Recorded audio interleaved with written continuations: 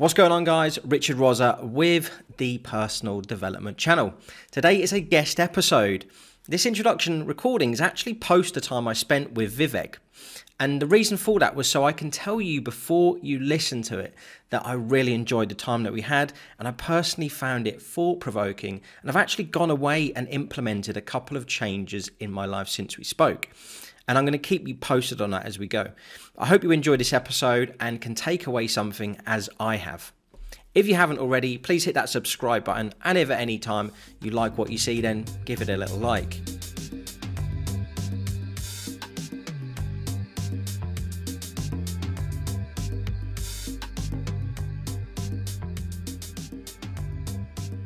So who have I got today? I have with me Mr. Viveck Shettyy, the head honcho of Indus Communications. He's been a motivational speaker and a life coach with a strong focus on yoga, life sciences and mystic knowledges for more than 15 years now, with over 500 lectures and sessions to his credit spread across leading corporate groups and management institutions, NGOs, medical and engineering colleges, international schools and various management forums.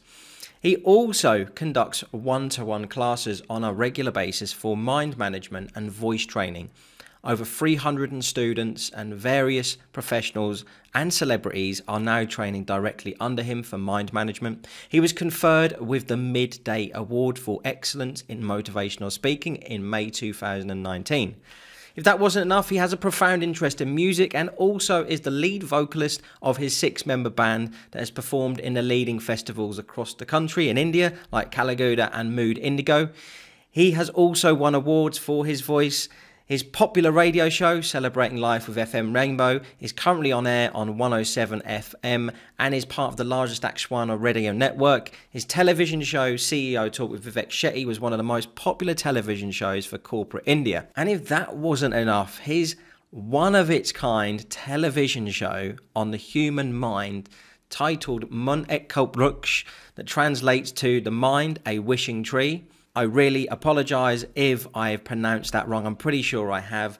My Hindi is not great, but please correct me if I'm wrong. He strongly believes in yoga and religiously devotes himself practicing it every single day. He has contributed as a freelance writer to leading publications.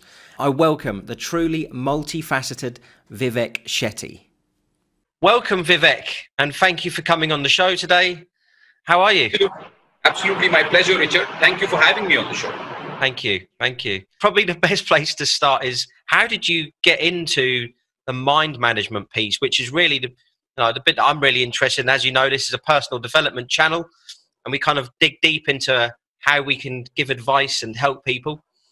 So, yeah, tell us how you started on this journey of mind management, and then we can branch off into some of these other areas. Yes, Richard. So, my observation of life during my professional career, I had a very successful professional career as the CEO of Indus Communications, which was an advertising, public relations, event management and celebrity management firm. We still run it very successfully, and we call ourselves a 360 degrees communications agency. So I was pursuing this career very successfully, and we were going places, we were doing all the right things as far as the business model went, and we were quite successful. But I noticed something, that there was a vacuum inside me. And our education system, our societal system, I'm not just talking about India, but globally, is so designed, Richard, that no matter how many degrees you have in your resume in terms of educational qualifications, no matter what your bank balance, no matter how many mansions you own, no matter how many flamboyant cars standing outside those mansions. Yeah. No matter what your relationship status, whether you're single, whether you're married, whether you're living in, or no matter what it is, deep down, at the innermost core, a vast majority of people, I'm repeating myself for the sake of emphasis, a vast majority, if not almost everybody, is highly unfulfilled. Okay. And restless. Yeah, I'd agree with that. I call this the restless generation. You see, and there is a very scientific reason behind this restlessness. and this unfulfillment among people. Yep. And it is this, my search for the answer to this question. Why are people unfulfilled? Why are they so restless? So there is a beautiful ghazal in Hindi, which I'll give you the English translation also for your benefit. Yeah, please. Which goes something like this. सीने में जलन, आंखों में तूफान सा क्यों है? इस शहर में हर शख्स परेशान सा क्यों है? So what it translates to the following: why is there a constant heartburn? Why is there a storm in every eye that I see? Why is everybody so restless in this city? That is the song, the lyrics of this song. Okay.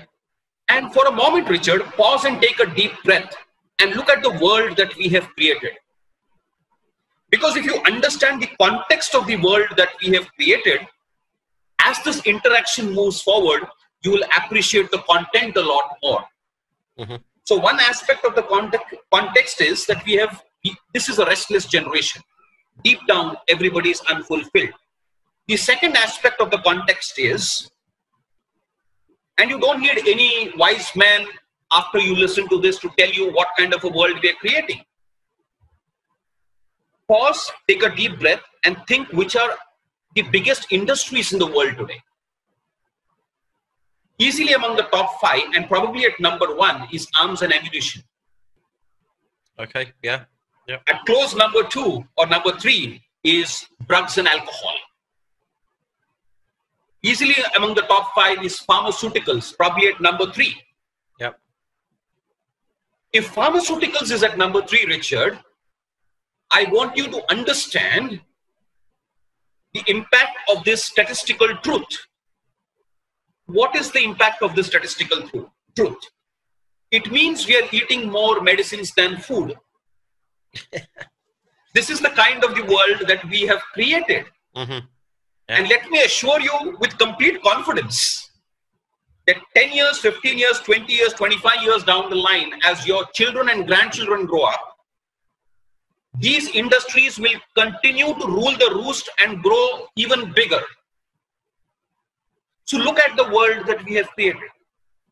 Mm-hmm. You have created a plan that if the plan does not succeed, you think you're doomed. If the plan succeeds, in any case you're doomed. Either way you're doomed unless you revisit the plan. If you look at about 3,000 years of the history of mankind, yeah, you would observe that we have fought approximately 4,500 wars. There are only 2 stages of mankind.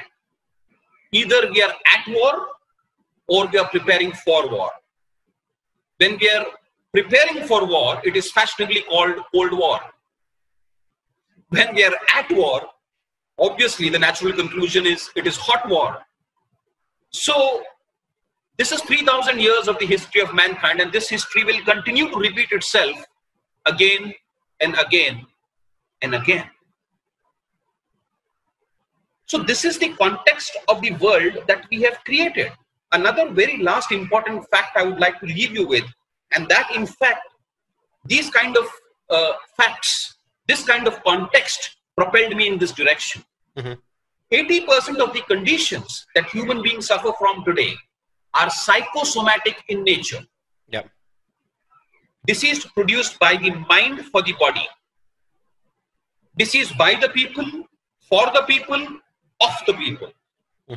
So if a mosquito bites somebody and they contract malaria, that is clearly an external attack.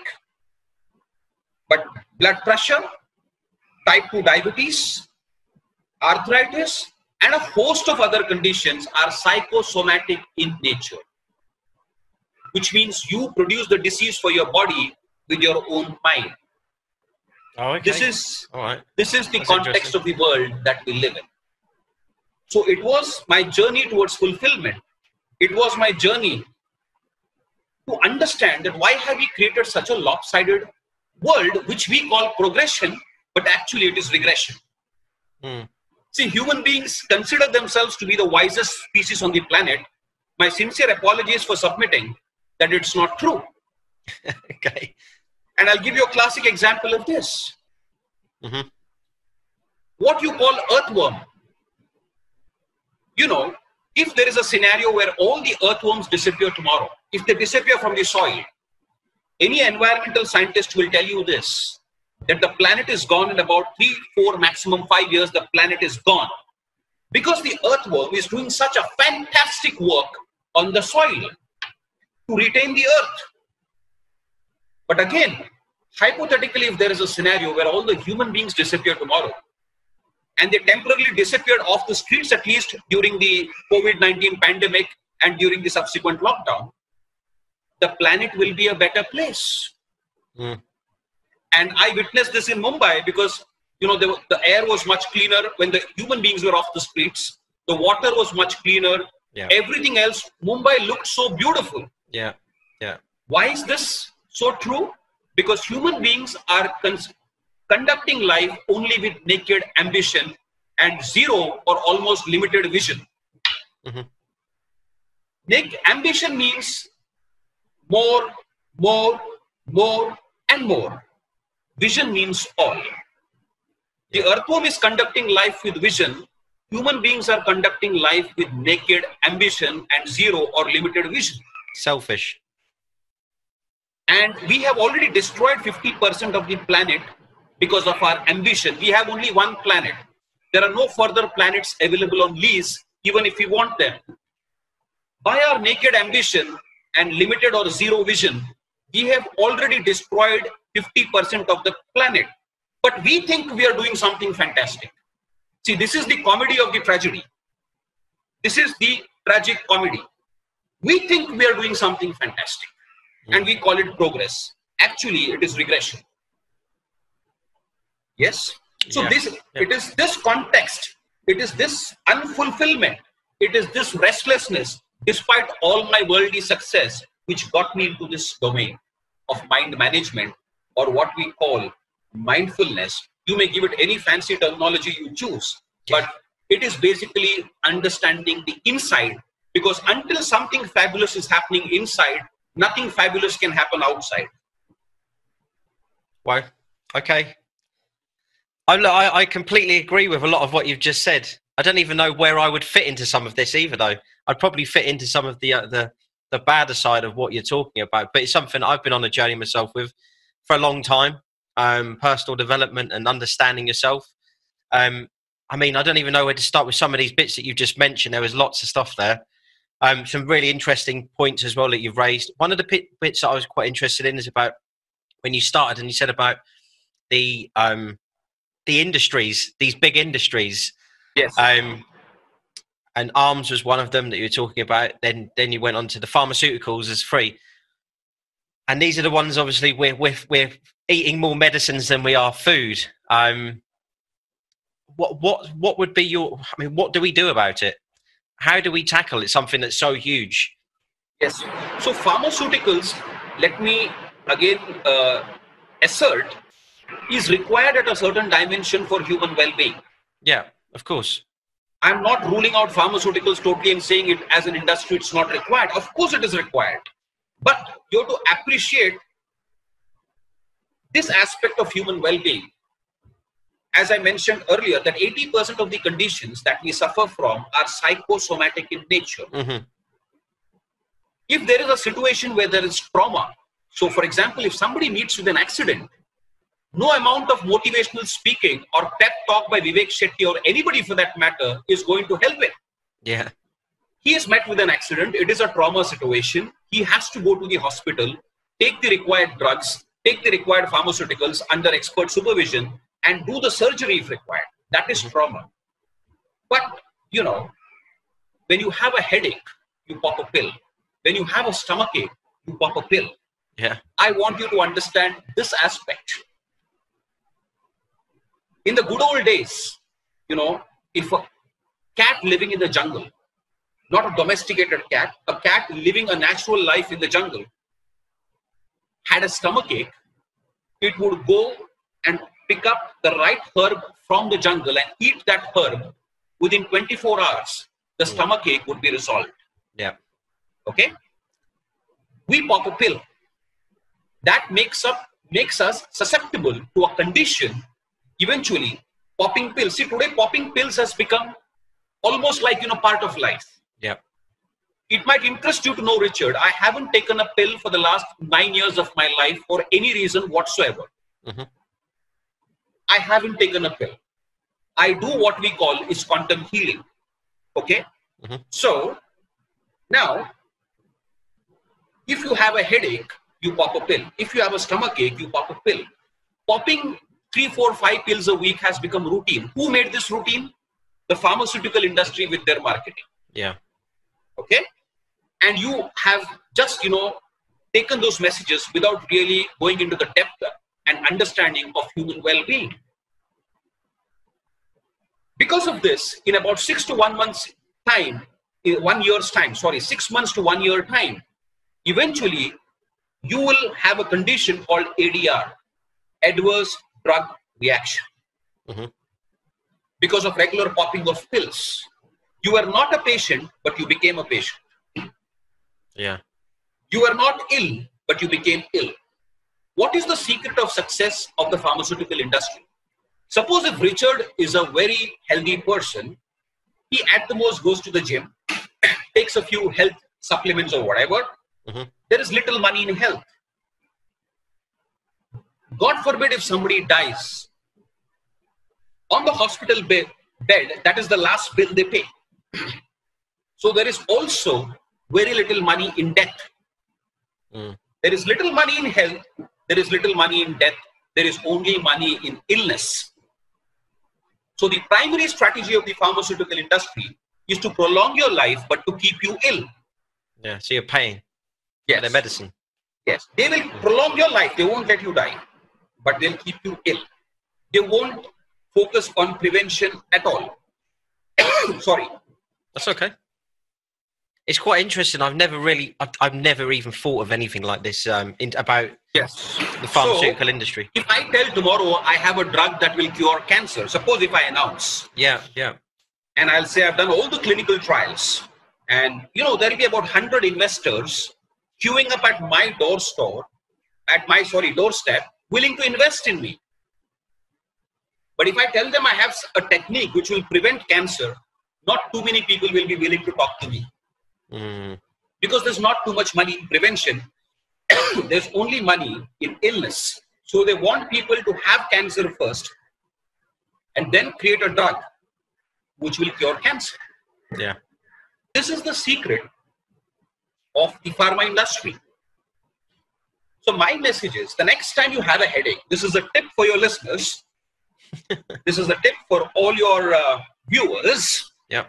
Try this and hold me responsible if it doesn't work. Okay. Okay? Yeah. I love it. Yeah. So what's the tip? The next time you have a headache, what you need to do is something very simple. Unless it's a case of, extreme migraine or something like that, that's a different issue. Yeah. But if it's a normal headache due to stress, strain, and your routine lifestyle, where there's a lot of pressure on you, try this. Breathe in with your left nostril. Only your left nostril for about 5 minutes. Inhale and exhale. So it's like this. You close your right nostril. Okay.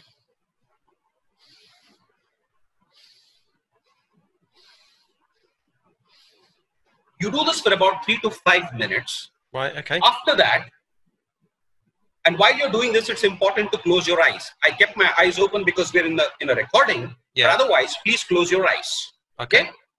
And after you do this, for another 30 seconds to 1 minute, take any finger of yours, preferably the thumb, hold it to this point, to set the point which is between your two eyebrows, your forehead, and hold this for about 30 seconds to a minute again.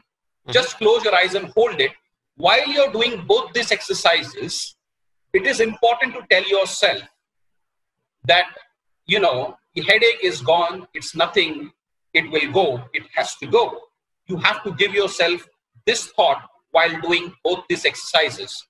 3 minutes you do the breathing in and out only through the left nostril, and for another 30 seconds to 1 minute, you hold this with a little pressure on your forehead, close your eyes in both the cases, and keep telling yourself, the headache is nothing, it's gone, it'll go in the next 3 minutes. And trust me, in 3 to 5 minutes, your headache would be gone. You don't need a pill. I'll be the first one to try it out as soon as I get a headache. I don't suffer from headaches too much, but that's try this. And believe me, the proof of the pudding is in the eating. So I haven't taken a pill for a headache for 9 years. Earlier, even I used to pop pills. But once I got into the science of human well-being, I realized this is a very dangerous proposition. Who gave us the concept of sleeping for 8 hours? The sleeping pill industry. They sold this concept to us. So what happens? Suppose if tomorrow Richard sleeps and he sleeps only for 6 hours and he gets up. Because this concept has been ingrained in your mind, you start telling yourself, oh, I have slept only for 6 hours. Something is wrong with me. I'm not sleeping well. Actually, nothing was wrong with you. But when you start telling yourself this, that something is wrong with me, eventually something goes wrong with you. I have been sleeping only for 4 or 5 hours for the last 10 years of my life. I wake up perfectly healthy. I am as fresh as anybody. You can't say I've slept for only 4 or 5 hours. Yeah. Because if you know how to maintain this body, you can function with minimum rest. And if you sleep for 8 hours, let me give you the other calculation of it. Suppose if you lived 60 years and you're sleeping for 8 hours every day, effectively, you slept for 20 years. 1/3 of a day you're sleeping, which means for 20 years you slept. You lived only 40 years. I want to ask everybody a question. Is life about being awake or going to sleep? In deep sleep, you don't even know you exist, let alone the world around you exists. So is that life? Life is about being awake with as much attention, focus, alertness, and awareness as you possibly can. It's not about going to sleep. So you must manage the system in such a way that sleep is only part of rest. A little bit of rest is surely required. You can manage yourself in such a way that with 4 hours, 5 hours, sometimes even 3 hours, you will be well rested. Yeah. And you will get up absolutely fresh. You should know how to drive the system. So all these things of sleeping for 8 hours have been sold by the sleeping pill industry, which again is part of the pharmaceutical industry. Yeah. So when you ask me, how can we correct this? We need to correct this in this fashion. First and foremost, get out of the habit of popping pills. Yeah. And get into quantum healing. 80% of the conditions that you suffer from can be addressed by quantum healing. I want to share with you an experiment which happened in the West where you come from. Yeah. Okay, this is a real life experiment and a real life study which happened. We are talking of very simple things like a headache or a stomach ache. I'll take you to something as serious as a heart condition where doctors have recommended bypass surgery. Okay? Okay. So they identified 500 people who had a heart condition and they said the solution to this is bypass surgery. Now, this is the interesting part of the experiment, Richard. Listen to this carefully. They segregated the 500 people into 2 groups of 250 each. One was called Group A, the other was called Group B. In Group A, they did the routine things with them, which means all the precautions that are required before a bypass surgery were taken. One by one, they were taken into different operation theaters.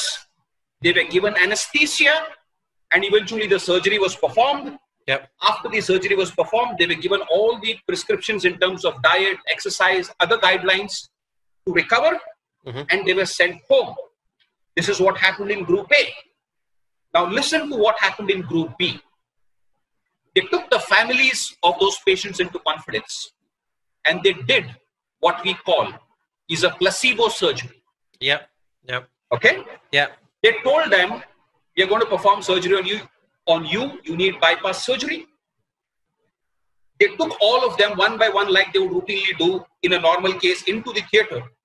They gave them anesthesia, put them to sleep for a few hours, made a few incisions here and there so that when they wake up, they feel some surgery happened. Actually, they performed no surgery. They did not perform any surgery on them.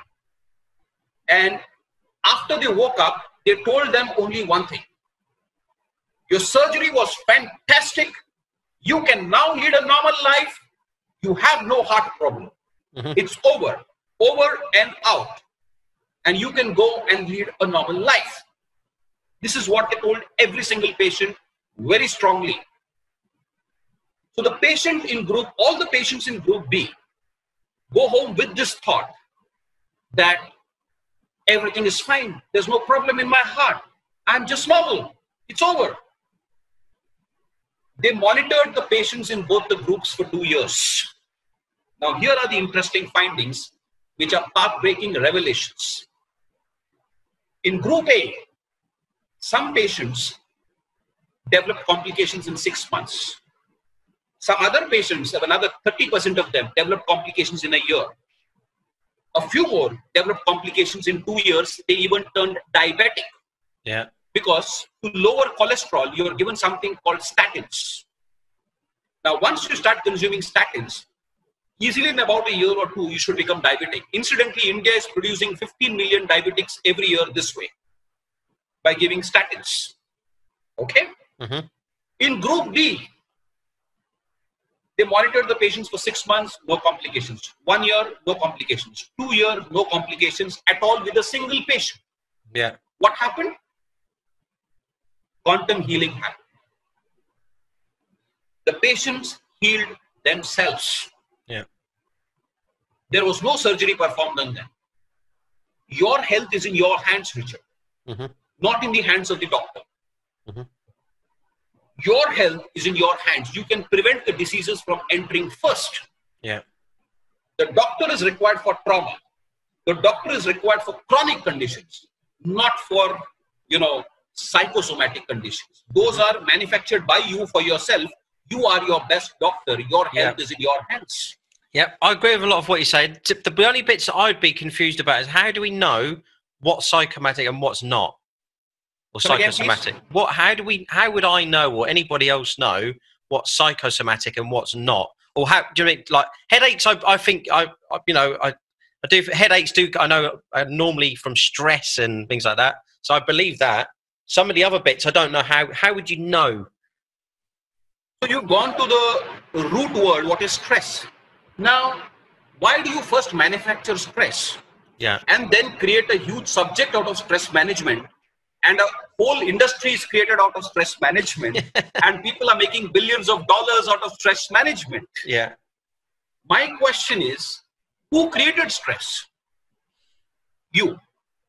You created stress. Yeah, for myself. Do you want to continue manufacturing stress, or do you want to stop manufacturing stress? Obviously, you want to stop manufacturing stress.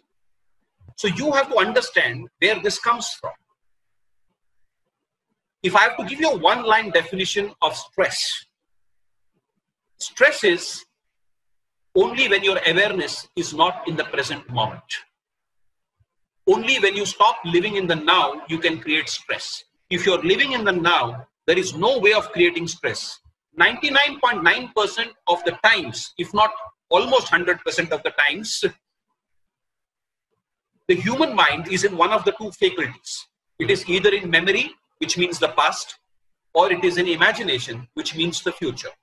It is rarely in the moment. Life is giving you a profound message with every breath.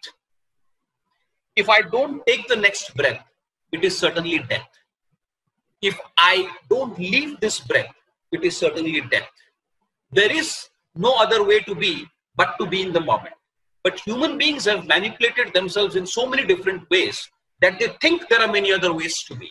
Yeah. Every breath is giving you a profound message that there is no other way to be but to be in the moment. So we are victims of our own manipulation. And with this manipulation, you sow the primary seeds of stress. First and foremost, you must stop this manipulation. This moment is life. So I want to tell you a brilliant story, a beautiful story, of 3 brilliant space scientists. Now, they were brilliant geniuses in their own right in their fields. Okay? Yeah. One fine day, they were waiting at a railway platform. They had to take a train from point A to point B. And they were discussing some future space project of theirs, which was to take off in 6 months. So they were engrossed in a very serious discussion. Suddenly, the train came. The train came, and two of them managed to board the train. One of them, unfortunately, got left behind. The gentleman who was left behind was a little downcast, was a little dejected. So another passenger who happened to be on the same railway platform walks up to this space scientist, to this genius, and asks him, "Sir, why are you looking so down? What's the problem?" So he tells him, "I missed my train." He says, "Don't worry. In about 20 minutes, there'll be another train on the platform. You can take that train and head wherever you're supposed to go." He says, "That is not the problem." Then he says, "What is the problem?" He says, "My two friends have already boarded the train." So he says, "Okay, chill. There's nothing to worry. You see, you can always ask them to wait for you at the next station and take the next train and catch up with them there. Nothing to worry. Don't get so agitated." He says, "That is also not the problem." Now this man is a little perplexed, a little, irritated. So he finally asks him, "What then is the problem, sir?" He tells him, "Those two friends of mine who boarded the train had actually come to see me off. Now they're in the train and I am here. What happened? Three brilliant space scientists who were geniuses in their field, but they missed the moment. Every moment is a moment of infinite possibilities, provided you're in the moment. Every moment has the solution to every problem, provided you're in the moment. So the first thing that you need to do is stop manufacturing stress, which means you have to, whenever a thought knocks at your door, how do you conduct this practically? When a thought knocks at your door, it is like somebody, knocks in your, comes to your mind. It is like somebody knocking the door.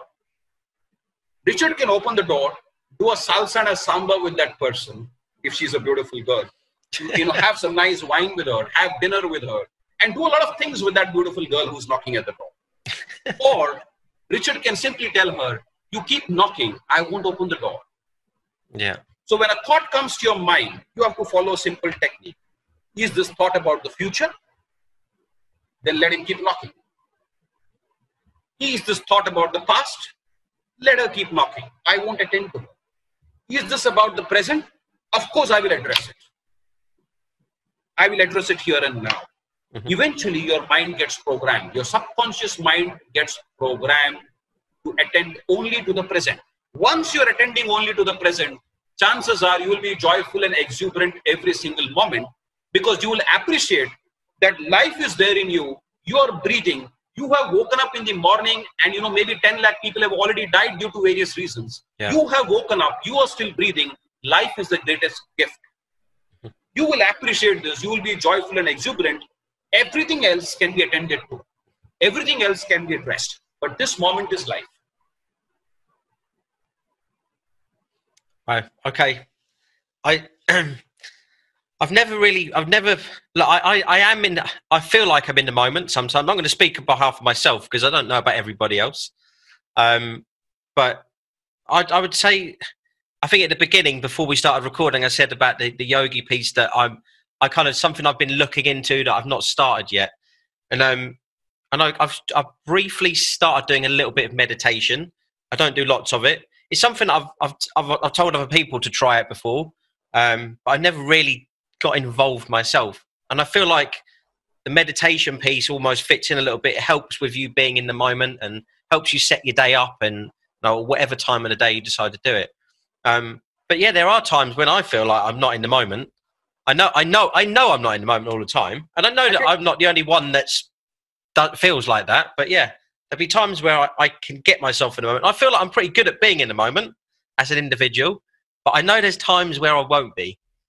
So how do I keep myself in the moment? I know you've given some tips there as well. There is the conscious mind and there is the subconscious mind. Yeah. The conscious mind, for example, now Richard, through his conscious mind, says, "I want to be in the moment." Yeah. Okay. Now, just like a computer has got hardware and software. Okay. What is the software? The software are the programs you've downloaded. Okay. Yep. So suppose if I want to do a nice painting on a computer, I have to first download a software which helps me do the painting. Then I go to the hardware, which means to my computer, access the software which helps me do the painting. Suppose if it is Paintbrush, it's a software called Paintbrush. I go to my computer, access Paintbrush, and then start doing the painting. Okay? Yeah. You'll be surprised to know you are on autopilot most of the times. Why you can't do it is because you're on autopilot. 95%, if not 99% of your decisions are taken by your subconscious mind because of the programs you have downloaded over so many years. Yeah. Those softwares are installed in your subconscious mind. So Richard says, I want to be in the moment. Okay. Good thinking. Fantastic. Now for execution, where do you have to go? You have to access the subconscious mind, which stores all your programs and softwares. And when Richard goes to the subconscious mind and accesses the programs, he sees there's not a single program which says be in the now. All the programs are, oh my God, why this is not happening? Oh my God, you better take care of yourself. Otherwise, 5 years down the line, it's havoc.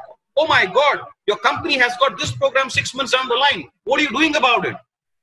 How do you execute the command when you don't have the software that supports the execution of the command of the conscious mind? So I'll give you an example how a child is brought up. Okay? He comes to his parents, he's failed in an exam. Okay? Now, the typical reaction of parents in India may be something like this. You are a good for nothing. I told you regularly study, focus, concentrate, stop playing so much, stop jumping around so much, stop fooling around so much, stop the late night parties, but you are a good for nothing. You will not listen to anything. You will never succeed in life. You will always be a failure. This is what it is. Yeah. Now, the child grows up, he gets a job somewhere, and he wants to excel in that job, go up the ladder, corporate ladder very quickly. So he says now with his conscious mind, I want to excel. I want to be in a top position. He goes back to his he goes to the programs which he has downloaded in his subconscious mind, and he finds the program says, you are good for nothing, you will never succeed, you have always been a failure. With these softwares, how can he execute success in the corporate world? Yeah. He's So been the fed. first thing, Yeah. the first thing that you need to do is delete all the previous softwares and install new softwares. You'll be surprised, no, Richard. I have people in my sessions who are 55 years old, 60 years old. They're chairmen and CEOs of companies. Okay? Yeah. They're doing very well professionally. They cannot sit in one place, with their eyes closed for 5 minutes. You know why? The reason is this. They have practiced restlessness for 30, 40 long years. Whatever you practice, you'll become damn good at it. So be careful of what you practice. So they have been jumping around here, there, phone calls, laptops, gadgets, this, that, hoo, ha. And then a gentleman called Viveck Shettyy comes into their life and tells them, now sit quietly for 5 minutes with your eyes closed. Some of them have run away from my sessions. I had to use another technique to get them into meditation. They have literally run away. They can't sit with their eyes closed for 5 minutes. Then I changed my technique with them. I realized this technique will not work. So no one meditation technique works for anybody. Yeah. Everybody, sorry. One standard technique of meditation doesn't work for everybody. I have to see what space you're coming from. Yeah. I have to use different techniques with different people. So certain people, if you tell them sit with your eyes closed for 5 minutes, 10 minutes, they just can't do it. But gradually, 6 months down the line, that same CEO is now sitting in one place for 15 minutes with his eyes closed. 6 months down the line. What did we do with him? We first uninstalled all the softwares he has downloaded. We installed fresh softwares. And now when he gives a command, I want to be in the now. I want to be fulfilled. I want to be graceful. I want to be joyous.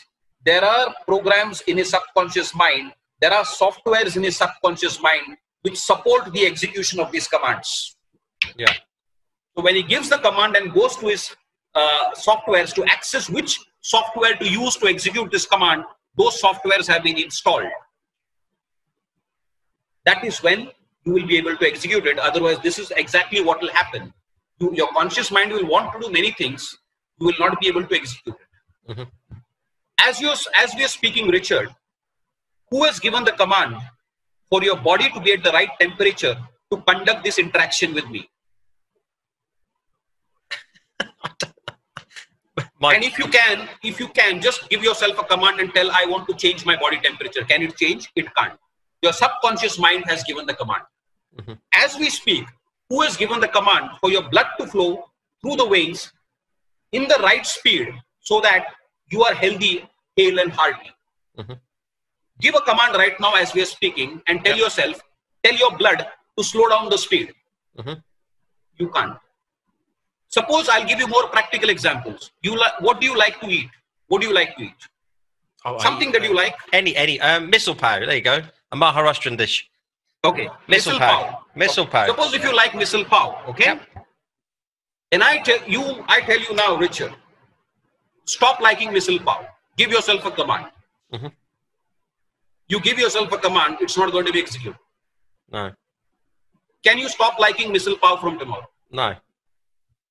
Well, There are big cricket and football fans who watched cricket for so many years, who watched football for so many years, who played cricket, who played football. Even in their busy schedules in the office, if they get 5 minutes, they'll go and watch the score. Mm-hmm. Tell them to give a command to stop liking football and cricket from tomorrow. And tell them to execute the command. Can they do it? No. Because you're already programmed. Mm-hmm. 95 to 99% of your decisions, you are actually on autopilot. Yeah. Free will is an illusion in a certain sense. We say free will, it's my free will, it's my freedom of expression. This is actually an illusion when it comes to execution, because you're more often than not, you're on autopilot. Yeah. I agree 100%. I studied, or I say studied, but I did NLP about, I don't know, 10 years ago. Yeah, maybe 10 years ago I did it, and I don't practice as much as I used to, but I do a little bit now. And I did a lot of it as I finished my NLP training and my hypnotherapy and the timeline therapy. They're the things that I did.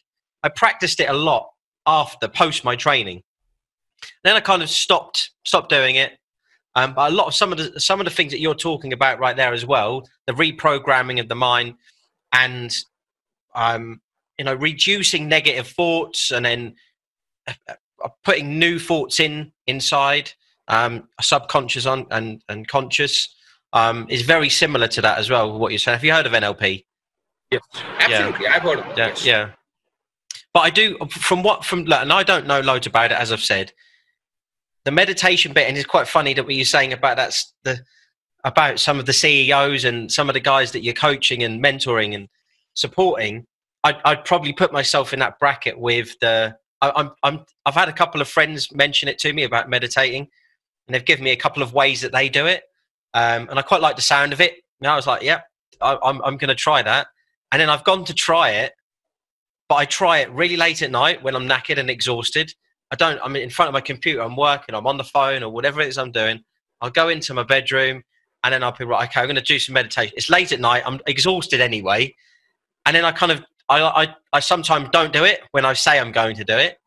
Or I'll do it and I'll be one of them where it's like 2 minutes, 3 minutes, and then I just go to bed. The very fact that it is exhausting for you, the very fact that you have to exercise control, means it's not the right meditation technique for you at all. Mm-hmm. Meditation means you evolve. You don't have to control yourself. Yeah. You evolve into a space. Controlling means it will be a tough thing. You will hate it. If it's about control, you're going to hate it from the bottom of your heart. It's going to be like, a school teacher trying to get a small boy to sit in one place and study. and force him to study. And he wants to go there out and play. So there are very few people who know meditation in its true depth, in terms of technique and in terms of practice and in terms of identifying the right technique for the right person. What happens in meditation packages is a standard rollout.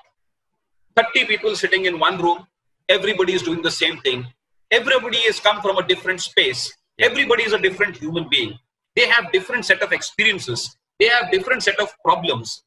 You give them one standard formula and tell this will work equally for everybody. That's a big joke. Standardization when it comes to diet. Now all these dietitians give you the same things and say these are the same things which will work for everybody. The same amount of protein, the same amount of carbs, the same amount of this. This standardization is a big joke. It's a big joke. It's just an industry. The people who are selling those packages make money. It does nothing for the person who's, subscribing to those packages. The first and foremost thing, fundamental thing about meditation is you have to evolve into a meditative state. I can be speaking to you and I may be meditating. I'm speaking to you, but if my body is in a state of restfulness, I am meditating. I am not anxious. I'm not angry.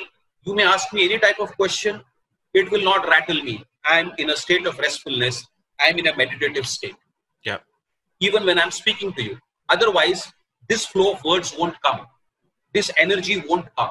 You will see a person who's rattled. So we are doing a 1.5 hour interaction, Richard. I do sessions for 3 days. I go without a single piece of paper or a single point jotted.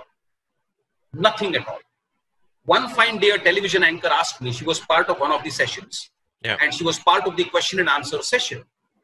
And she saw all sorts of questions coming from all sorts of people from all different domains and areas. And I was giving them spontaneous answers which more than satisfied them. She observed that. So she came with a question. What kind of preparation does it take when you come for interactions like this? So I told her, if I'm living the subject, I need little or practically no preparation. Little to the extent that if there is a specific brief given by a client that this is the aspects he wants to get addressed, I have to just map my route. Okay, I'll take this route. That's it. If I'm not living the subject, I'm an actor who's pretending to be something which he is not. My script has to be carefully prepared. Every expression has to be carefully prepared. Every thought has to be carefully prepared. One word goes here and there, I'm gone. One expression goes here and there, I'm gone. I could be gone any moment, any time. Because I'm an actor who's pretending to be something which he is not. But I'm living the subject every single day. Morning 4:30, my meditation starts. Till I go to bed, I am mostly in a meditative state. So you get access to many other things which other people will not get access to. Because in meditation, you get access to what we call cosmic wisdom or cosmic intelligence. So to give you an example, Dr. Annie Besant, in her book, Occult Chemistry, you can Google and check this out. Stated, when I sit in states of yogic siddhi, siddhi is the word for, focus, meditation, concentration in Indian language. So when she sits in states of yogic meditation, she said, I can see that the space inside the atom is totally empty. Quantum mechanics and people who are practicing quantum physics have recently confirmed that the space inside the atom, 99.9999999% of the space is empty space. There are protons, neutrons, and electrons, but 99.999% of the space is empty space. They have confirmed it recently in quantum physics and quantum mechanics. She said this in 1921 in her book, Occult Chemistry. How did she know this? When they didn't even have a single scientific instrument to measure anything at all. In the last 50 years, we have sent scientists to space, clicked pictures of the earth and found out that the earth is round. if you go back to pictures of ancient India, which are 500,000 years old, one of the gods which is worshipped in India, as per Hindu mythology, is Lord Vishnu. Vishnu, yeah. So when Lord Vishnu comes in the Varha avatar, the Varha avatar is the avatar of a wild boar. Okay? Yeah. As per this story, he is seen rescuing the earth from drowning by literally carrying the earth on his nose. The wild boar is lifting the earth on its nose literally and carrying the earth upwards. And you'll be surprised to know, Richard, in those pictures, which are still available as scientific evidence, which are 500,000 years, they have shown the earth is round. How did they know 500,000 years ago that the earth was round? And incidentally, geography was named Bhugol by Indians. The subject geography was called Bhugol. Means studying something which is round. Gol means round. Bhugol. B-U-G-O-L. Bhugol. Yeah. Okay.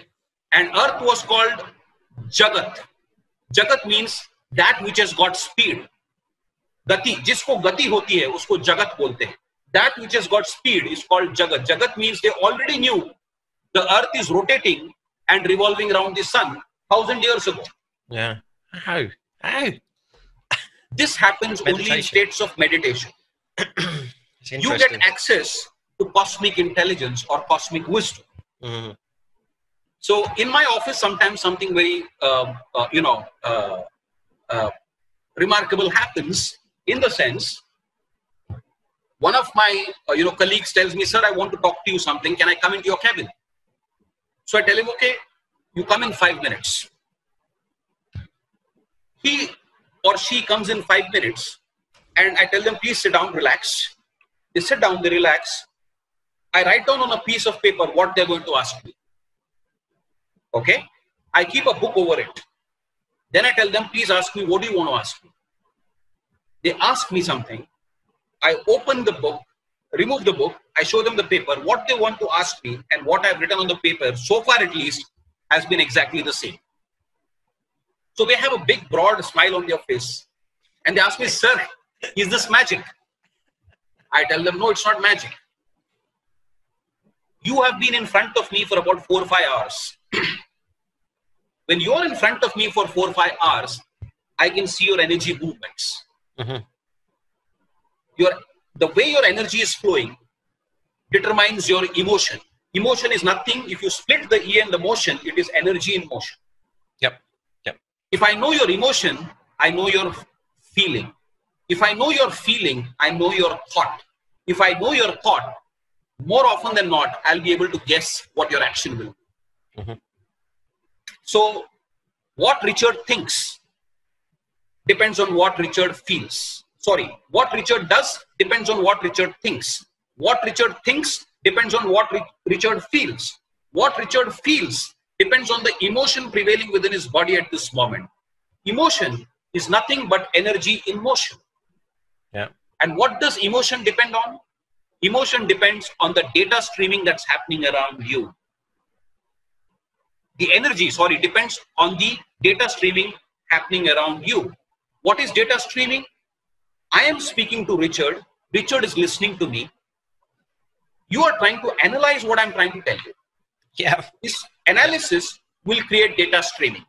This data streaming will create energy flow. This energy flow will create emotion. This emotion will create feeling. This feeling will create thought. That thought will result in action. So when we get into meditation, we get into the energy layers. If you want to transform life, most people are operating life at the fundamental 2 layers on the top, which is thought and action. When you operate at the thought and action layers of life, small changes can happen. No major transformation can happen. When you operate at the energy layers and the data streaming layers, major transformation can happen. We have to understand the difference between change and transformation. Most people mistake change for transformation. What is change and what is transformation? A tree gets new leaves, the old ones wear out, that is change. A tree gets new fruits, the old ones wear out, that is change. But suppose if I change the soil, where there is an apple tree, there can be a banyan tree. Where there is a banyan tree, there can be a mango tree. Where there is a mango tree, there can be another tree. There is no residue of the past. It's a whole new life. Yeah. So I tell certain friends of mine, who are college friends, a certain Viveck Shettyy whom you knew 20 years ago died. The body is the same, but it's a new life inside the same body. Why? Because my energy layers have changed. My soil has changed. I don't do many things which the same Viveck Shettyy used to do 20 years ago. Okay. So this is. All right. Yeah. So once the energy layers change, the way you think, the way you act, everything has to change. It is a scientific process. Yeah. It is a scientific process. And we do that with our meditation techniques. We help people erase their previous programs, install new programs, get into their energy layers, and they start changing. Because many things which they were doing earlier, Richard himself will not feel like doing those things anymore. So there was a man who went to a wise man in a village. I love Indian villages, so I always give example of villages far away from the cities. So there was a wise man in a village, and one fine day, a man comes to him with a problem. He tells him, sir, I want to transform my life. He says, what's the problem? He says, I am fairly successful professionally, but I drink every day. And, it's once I start drinking, it's like the full Monty. I have to do it. I have to do the whole course. I can't stop midway. So he says, okay, continue drinking. What else is the problem? He says, I have a beautiful wife at home.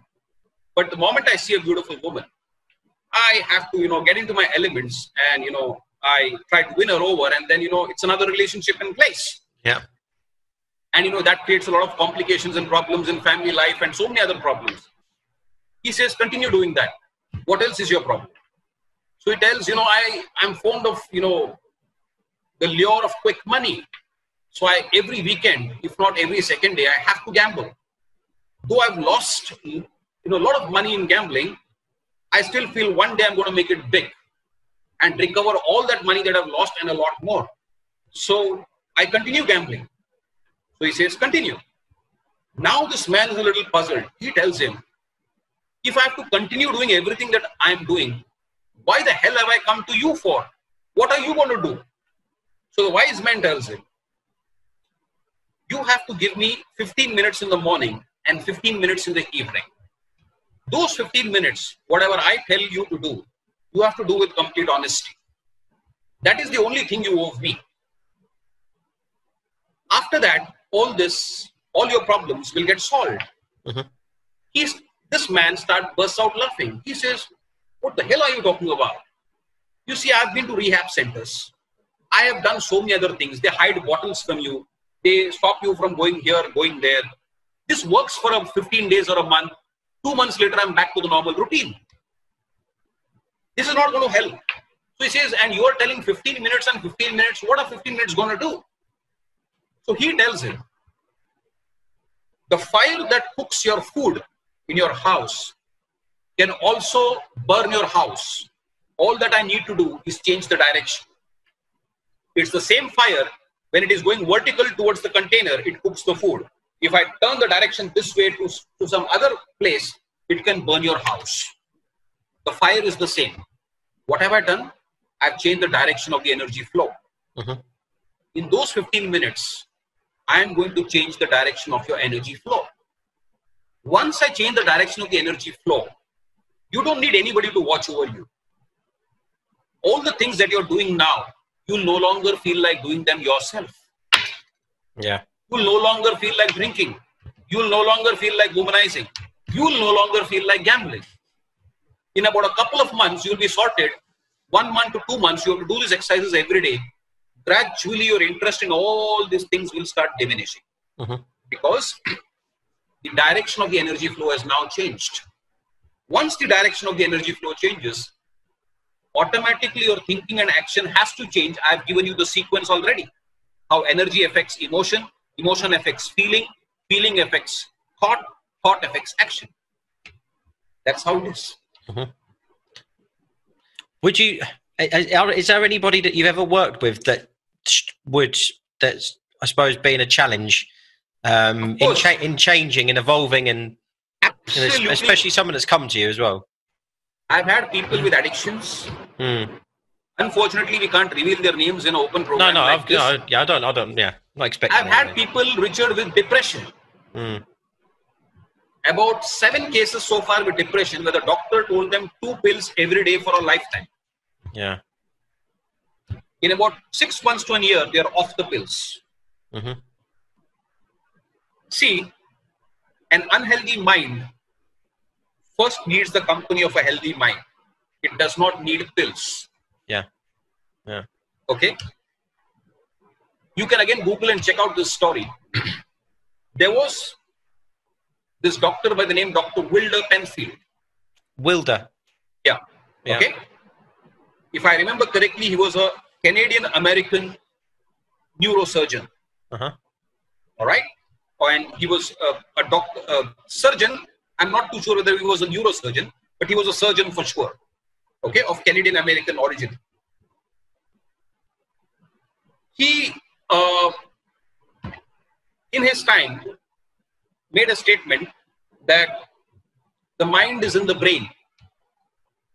The mind is in the brain. He got almost every award for that thesis. Okay. In his time, every possible award. Yeah. You can Google and check this out. Yeah. Okay. Many years later, just 1 year before his death, he wrote an apology note. He said, my thesis was wrong. The mind is not in the brain. More often than not, the medicines that are given for the brain. The problem is in the mind. The pills are given for your brain. They affect your brain. The problem is in the mind. Yeah. Okay? Yeah. Eventually, after you consume those pills for some time, you will be an ideal candidate for Alzheimer's, Parkinson's, and all sorts of such related conditions. Dementia. You will be a perfect candidate. Eventually, if you start consuming those pills which they give you. All right? Now, the mind is not in the brain. Traditional Indian wisdom knew this 1,000 years ago again. But this is the joke of science to a certain level. What is the other joke of science in the education system? I'll give you a simple practical example. Richard is watching a sunflower. Richard is watching a sunflower. Okay. There is an observer by the name Richard. There is an observed, that is the sunflower. So Richard can say, I am watching the sunflower. Okay. What are the 2 points of reference? The sunflower and Richard. Richard is I, in this case, you. Correct? Yep. Now, the entire joke of the system is, whatever your description of the sunflower, whatever your experience of the sunflower is relative to you. You don't know who's the I. They never teach you who's the I. You don't even, for 50 years, 60 years of your life, you grow up, you don't know who's the I. And you are interpreting the sunflower, and your entire thesis and experience is based on that description, and 1 point of reference you don't even know. And your entire experience is relative to that point of reference. So the education system does not teach you who is the I. I am studying rocket science. Who is the I? I am studying nuclear physics. Who is the I? So the entire training system is a big joke in a certain sense. Yeah. Because 1 point of reference, you don't even know what is that point of reference. Are you body? Who's the I? Are you mind? Who are you? Are you a combination of mind and body? Who are you? And without knowing the I, your entire learning is a joke. That's very interesting. That is why people are unfulfilled.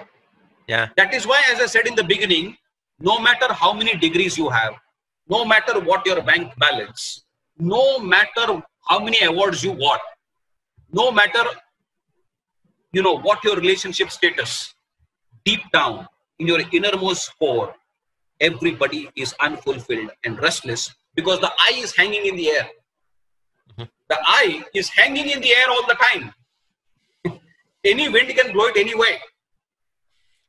So when the eye is hanging, sorry, when the eye is hanging, it is like, you know, the horse and the cart. You don't know the horse, you're busy decorating the cart with diamonds, with awards, with money, with bungalows, with mansions. You're decorating the cart, you've forgotten the horse. And it is the horse which has to pull the cart. It's a big joke. This is the fallacy of the education system. This is the fallacy of societal system everywhere, not just in India. No. Globally, this is the problem. Yeah. It's quite interesting that with you when you're talking about the educational system, and it's because I recently, like you might have seen it yourself if you look online, and I know other people would have seen it, but there's a few speakers around that talk about the educational system and how it's wrong, but they normally talk about it's wrong because they don't teach us at school, wherever we're in India or anywhere else in Europe or America, wherever we are. They don't teach us how to manage money, and they don't teach us how to deal with money and how to save money and how to use it. And they don't tell us how to make money as well. They just tell us, okay, well, these are the jobs available. But I don't think I've ever heard anyone say about what they don't teach us in the educational system is about, they don't teach you about how to understand yourself, in the way that you're explaining it. And that's quite interesting. And I've never even thought of it myself in terms of that sense. And I quite like that. Yeah. And when you get to meditation, you first come to know who is the I. Yeah. So every other experience of yours becomes a profound, relevant experience in holistic understanding of the universe. Yeah. It is not a perception of the relative field where you don't know one, reference point, you're not even aware of what it is. And you're constantly making observations from that reference point without knowing what is that point. Mm. For example, you know, when you wake up, suppose Richard had a dream last night. When you wake up, you realize the dream was not real, correct? Mm-hmm. Okay? Yeah. While you're in the dream, you feel it's real, don't you? Yeah. I've had very vivid dreams, lucid dreams, I'd say. Yes. Mm. How do you know that this life is real? After you're gone, you'll probably realize even this was just another experience. When you are out of it, you come to know it was not real. Mm. How do you know this is not an illusion? I don't know. Yes. I don't know. Yes. So that is the important part. Only when you come out of it, you realize that that was just, you know, a play. Mm-hmm. You were really not. Same here. Once you cross life, you probably realize this was also an illusion. Mm-hmm. This is a stage. Everybody is playing a role. Mm-hmm. It is also part of a larger illusion. Mm-hmm. Everything that you can feel and touch and experience is part of an illusion. Mm-hmm. And everything that you cannot see and you cannot feel and you cannot touch, you can only experience is real. That's quite interesting. I don't know what I think about it. I don't know. I tell you what, I'm not. I was raised Catholic back in the UK. My family are I suppose Catholics and religious, but don't practice religion. But I think as I've grown older, I've kind of moved away from religion personally. I don't really think I believe. I'll tell you how I explain. I don't believe. I don't know what's there. I believe I'm one of these guys that believe it when I see it, and it's probably almost opposite to what you just explained, really. But yeah, religion would be the wrong terminology to describe this. Spiritual, the right spirituality. Yeah, and spirituality, you know, people normally associate with God and all these other things. No, spirituality is the best version of yourself to conduct this life in the most practical manner. Yeah. It is not a philosophy. It is not something esoteric. Mm-hmm. It is the most practical way of going through this phase. Yeah. What we call life. Yeah. You know, and when you get into meditation again, as I said, you get access to so many other things which your sensory organs cannot experience in the normal course. Okay?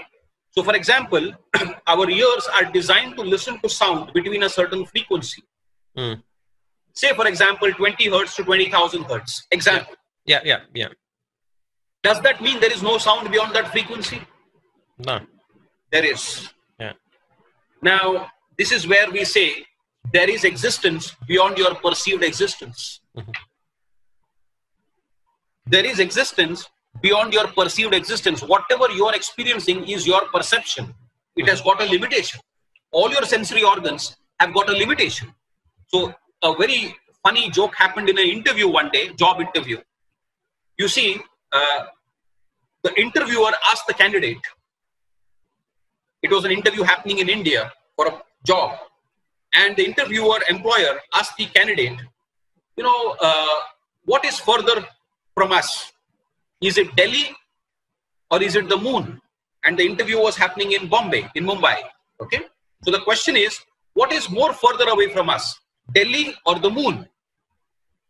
So he said, Delhi. So the interviewer was shocked by his reply. You are trying to tell me that Delhi is more far away from us than the moon? He said, yes. We asked him why. He said, I can see the moon, but I cannot see Delhi. So this is the joke of the sensory organs. If your mind relies on the sensory organs to collect data, right? Yeah. All these organs have a limitation. Eventually, when you decide at the intellectual level, even the intellect has a limitation. Imagine how big the universe is. You can't. No. Can you measure it?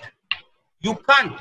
And more importantly, it is expanding at a speed faster than the speed of light. So can you measure it? Absolutely not. So this is where we say cosmic intelligence and cosmic wisdom. Once you understand that in context, you understand the entire functioning of the universe in a more holistic manner. Yeah. So we are not taught to pay in our education system. You see, the fallacy is you don't know who's the I. That's fallacy number one. Yeah. Fallacy number two is you're only trained for naked ambition. You're not trained for vision. They only give you education to build a healthy career. They don't give you education to build a healthy mind. And without all the corruption that you see in the world is a consequence of you being taught the survival techniques, but not being taught what is a healthy mind. Yeah. Nepotism is because there is no, the mind is not healthy. The biggest pandemic on the planet is not the COVID-19 pandemic. The biggest pandemic on the planet is the I, me and myself pandemic. Yeah. And the reason this pandemic exists and will continue to flourish and grow even bigger is because the system is designed in such a way it supports this growth of this pandemic. They train you for naked ambition. Ambition means more, more, more, more and more. Vision means all. They don't train you for vision. So how can we train people for vision? I'll give you a simple example. Suppose if you bring up a child. Now I ask people. Suppose if I tell Richard, okay, let's say, there is a rose flower in front of you, Richard. What do you know about the rose flower? Can you tell me a few attributes about the rose flower? Do you want me to? Yeah. Yes. It depends. Well, the color of it. Color, okay. Color is one attribute. So normally, most people associate red with rose. Yes. It has thorns on it. Right. It has petals on it. Right. It has a green stem. Right. Yeah. The smell of the rose. Absolutely. So this is what they typically teach in the education system. Yeah. What they don't teach is the following, which is vision. The entire universe is invested in the rose flower. For the rose flower to happen, air has to happen, water has to happen, soil has to happen. Without this, the rose flower cannot happen. Yeah. The entire universe is invested in the rose flower. The entire universe is also invested in Richard. Without which Richard cannot happen. as you're speaking to me, you're sitting on the chair and not flying in the air in your studio because gravity has kept you down. Yeah. The universe has invested in you to keep you down. Okay? Yeah. The forces of the universe are working on you every single moment, whether you like it or not. You can function with ignorance of this knowledge, or you can function with absolute awareness of this knowledge. What they don't teach you about the rose flower is that, you know, that particular plant, what it exhales, we inhale. What we inhale, it exhales. So in that sense, half our lungs are hanging outside. Suppose if I bring up a child with this identity, the all-inclusive identity, saying, suppose if I bring up Richard, telling him, it's not a tree, it is your lungs.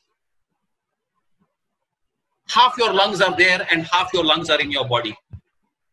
If I bring you up with this identity, forget cutting trees, forget destroying nature. By the time you would have gone, you would have planted at least 1,000 trees or 1 lakh trees before you go. Yeah. You will not wreak havoc on the planet. So this kind of education is missing. Yeah. They teach you, you know, the rose flower is red, the rose flower can be blue, you can give it to your girlfriend when you go to college. All these things they teach. But they don't teach you these things which I have told you.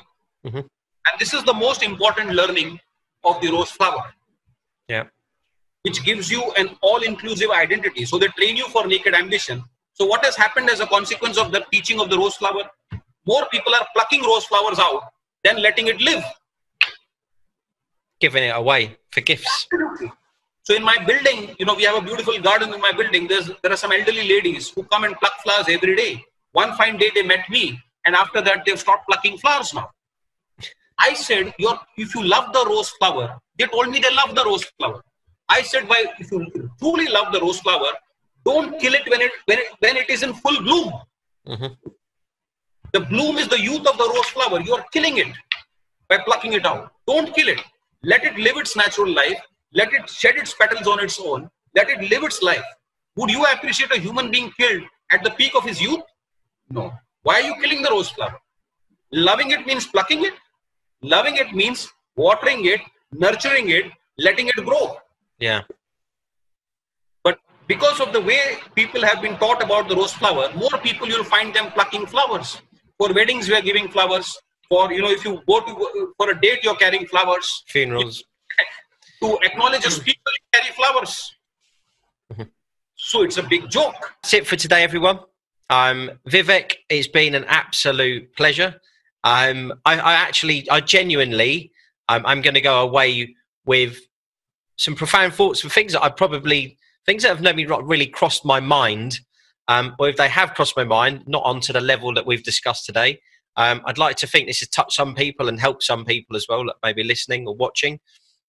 One thing that I'm definitely going to be going away with today is to really focus on this meditation piece. Personally, I'm very, very interested in it. Some of the things that I think just the way that you've explained things is in a very simple context. I like some of the stories that you've given us. It's easy to understand. I mean, I can clearly see from your energy and your passion, from the way that you've expressed yourself today, Thank you so much. It's really incredible. And I can see that you can almost tell that somebody's on this kind of different level of living almost, just with the way that you're coming across, with your energy and the way you expressed yourself. It's quite incredible. And we offer in meditation courses online. Yeah. Please encourage your listeners who want to experience meditation in the truest sense. And as I said, it's not a standard package that's rolled out to everybody left, right, and center. I first understand the individual concerned, and then we roll off a meditation technique that will work for him or her. Yep. And we also have mind management modules, which take you to the very core of your mind. You'll be surprised to know, Richard, again, there are 84,000 thoughts that cross the human mind on an average every day. Okay? So it's a huge clutter out there. Yeah. We help them sort out this space. So I want to end by telling, you know, that as I mentioned in the example of the rose flower, each one of you should remember that more than business management, more than wealth management, more than, you know, any other management courses, the most important thing is mind management and energy management. Please do something about it right here, right now. it can transform your life forever. Yeah. Any other dimension that you touch, any other profession that you touch, you will carry a different spark with you once you understood your mind and you understood energy. These are the two most important factors that govern human existence on the planet. All the chaos that you see in the world is because there is chaos in the mind. All the havoc that you see around is because there is havoc in the mind.